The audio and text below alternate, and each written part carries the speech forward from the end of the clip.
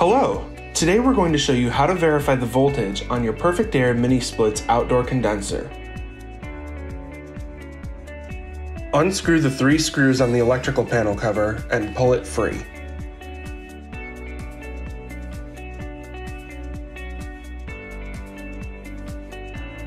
Set your multimeter to volts and press the leads to the wires marked L1 and L2. The meter should read between 187 and 253 volts for a 230 volt system and between 114 and 126 volts for a 115 volt system.